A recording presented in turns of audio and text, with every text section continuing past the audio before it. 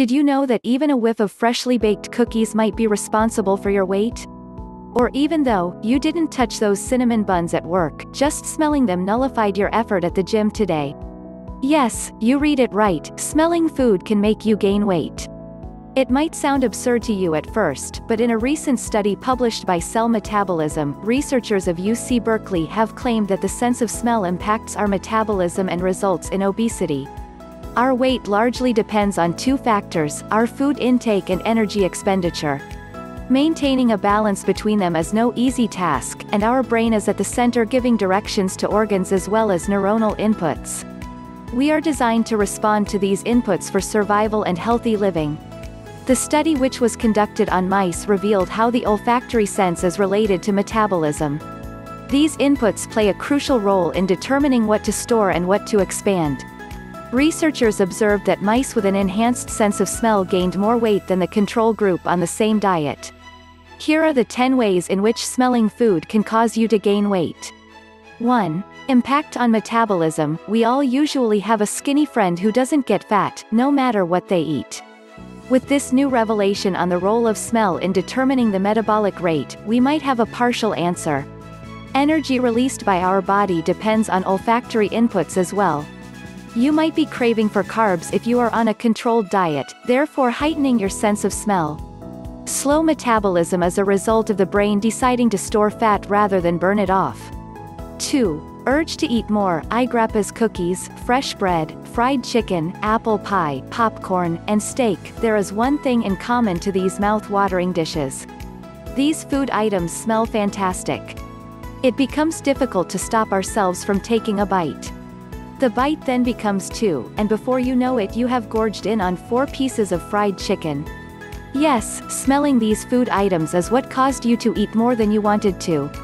It is what makes them so tempting, a dual assault on your taste buds and sense of smell.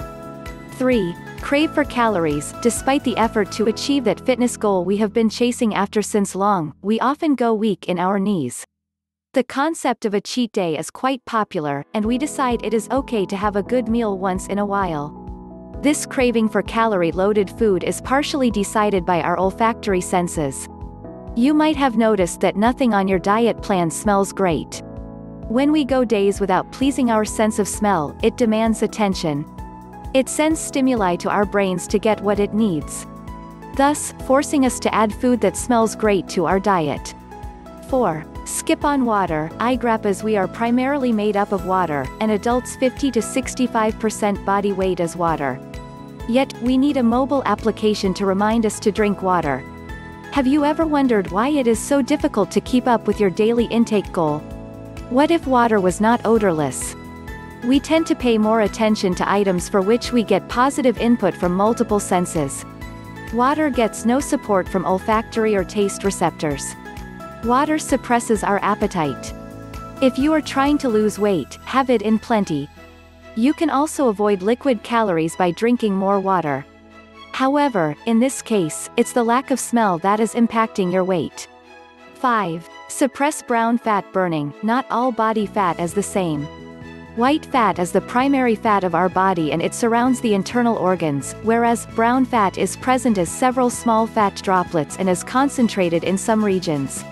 White fat acts as an energy reserve, while brown fat burns easily.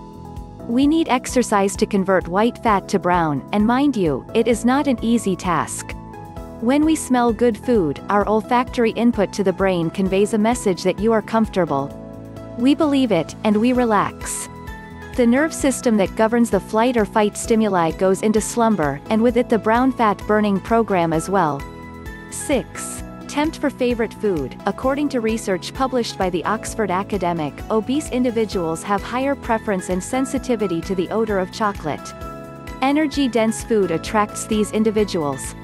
We can safely say that it is the taste and smell appeal of a food item that brings it to our list of favorites. It brings along an uncontrollable desire to consume the food. The aroma of coffee is a classic example, and a coffee connoisseur sometimes operates solely on this sense. 7. Imagine food smells. A lot of us associate the pleasure of food to its smell. We might not be able to get that great aroma everywhere, but we sure do remember how it made us feel.